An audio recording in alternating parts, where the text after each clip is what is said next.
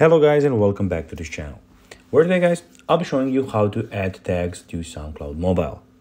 So guys, the first thing that you actually need to do is go to the App Store and download the SoundCloud application.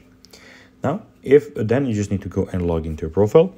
But guys, if you do not have a profile, you can always go and register to SoundCloud.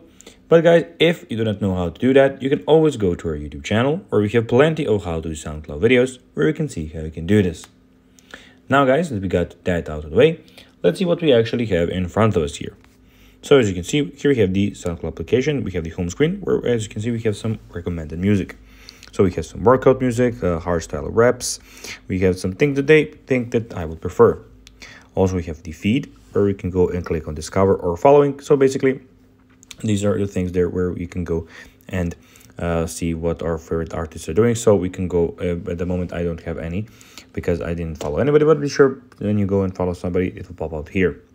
Also, we have the search, where you can go and click on the search bar, where you can manually go and type anything, artist, whatever. We have the hip hop and rap, pop music and chill music, and some of these vibes that they think that we should listen.